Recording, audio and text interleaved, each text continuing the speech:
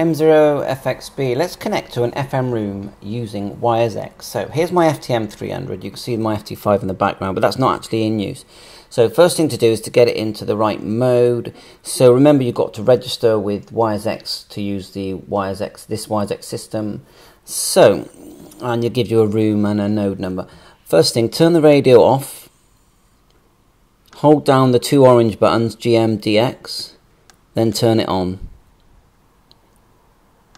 Okay, and you'll see, well, if it comes straight away with the frequency on, it means you're in access mode. That means you can use your handheld to work via the FTM300, but we're just going to use the radio direct, so push AB. We're in direct mode. So all you do now is, we're on the screen, it should say ready here at the bottom. Now, to set the frequency of your external radio, if you did want to do it that way, just go File, Transceiver, and then you can set the frequency here.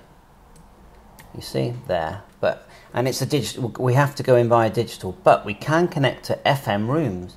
So anyway, we're not going to go that way. We're just going to go direct. So all we got to do now is look for an FM room. So I've got one here in my favorites at the top. Where is it? 20435. Now that says FM room. So if I right click, connect, we're now in a call, and we're in this room here.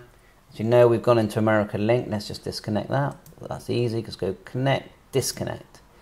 Let's connect. Let's find the right one there, and we'll right click and connect. That's better. 20435. We're now in an FM room, 10 meter FM room, 20435.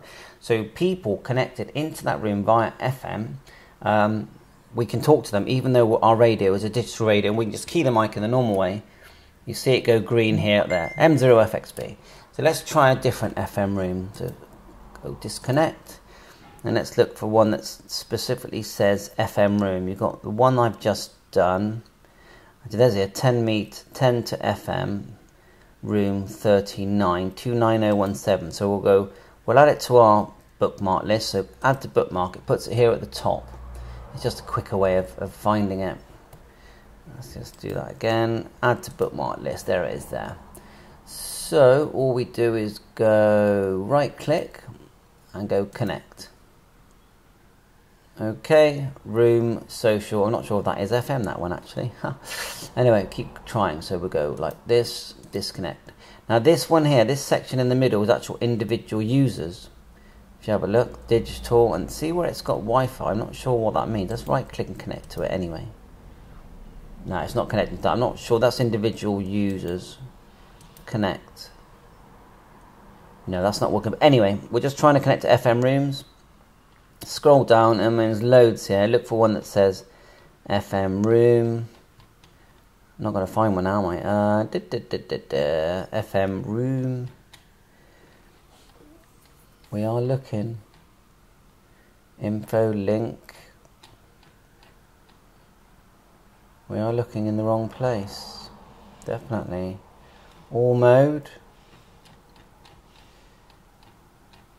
Can't find many FM rooms there listed. Anyway, I'm sure there are many, if you know where to look. So we go back to where I was at the top, where I actually found one quite quickly. Let's have a look. Yeah, we're back to that one, 10 meter FM room. Right click, connect. Well, sorry about it, I couldn't find many rooms. Now, if we got the HRI 200 box, I think we can actually go in using an FM radio, or put the FTM300 into FM mode and actually go in that way.